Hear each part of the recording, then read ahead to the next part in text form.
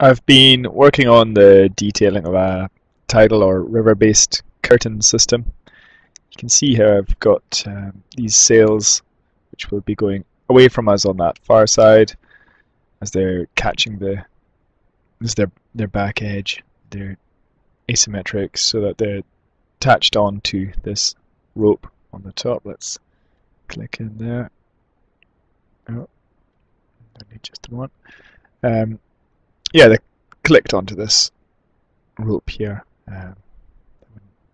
Take how accurate my drawings are. So you've got a sail where you've got, say, carbon run through it, and yeah, fairly standard single sheet design at the moment. So it's scooped like that. There's your rear, your front, and it's clamping onto this rope so that when the tide is going from us through the sail there, it pushes it that way, pulls the rope with it through these pulleys, and the whole band set are being pulled by the water along this way, round the big wheel at the end. Now, so I've got these guide sets here, the small wheels.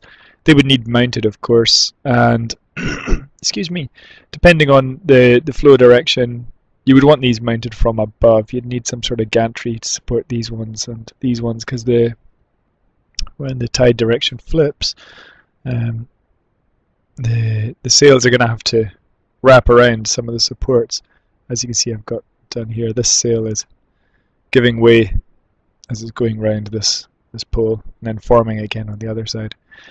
Now, I've not shown much in the way of vertical supports for these, vertical pulley wheels, and you might want to run the whole system up onto, say, the bank, or onto a barge if it's all mounted offshore, so that you can inspect the sails, replace them, stop the whole system at slack water, run it round and see how things are going. You'd also want a clipping mechanism so that you could take each kite, each sail on and off as it went by. Should you so desire, I think you would. As you see, the supports, the extra guides, the guide wheels are, because it's going to influence the rope quite a bit, unless it's really, it's going to be under tension anyway, but and the scales here are a bit exaggerated for the sort of tension you'd want to work under. It would be a lot tighter, I think, but I think the rope would be quite a bit bigger as well, the top and bottom, the pulled rope.